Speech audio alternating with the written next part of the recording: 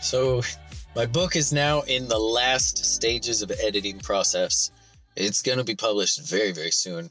I'm very excited about that. It took me 2 months to write it, and I've never written a book before. It's been a childhood dream to write a book. I'm like, okay, cool, did it. And then the editing process is like stabbing knives through your heart. Excuse me, weird hiccups. And it's not the most pleasant process, but Stephen King writes that the editor's pretty much always right. And so far I'm noticing he's correct. I don't know how commas work.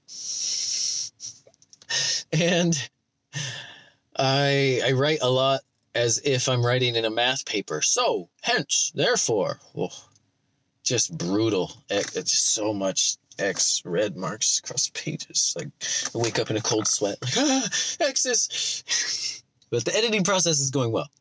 And so that'll be out soon.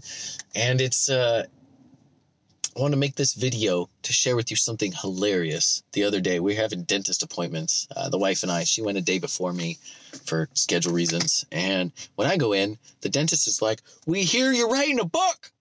No, that's not what they said. We hear you wrote a book."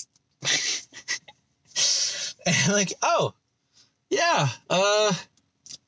Yeah, it's about learning. How to learn how to use college to reach your life goals. Yeah, and they're like, "That's great. It's good stuff." Yeah, and I gave them a little elevator pitch, and the funny part of that was realizing that my wife is out telling people that I've written a book, and the book isn't quite out yet. It's the ultimate motivation. It is the ultimate, like, I gotta get like fire under your butt to get going. When someone is close to you is spreading the word, like, it's done. Oh, my wife says it's already out there. I'm like, that is a true path towards success right there. You just have PR pushing you forward. Have someone close to you that's pushing you, who is arguably more ambitious than you are. It's wonderful being with her, and I love her to death. I appreciate everything she says and does for me. I thought that was a really funny thing to notice. Like, how do you motivate yourself to write every day and get it done? Because my wife's telling everyone it was done last week. It's not published yet.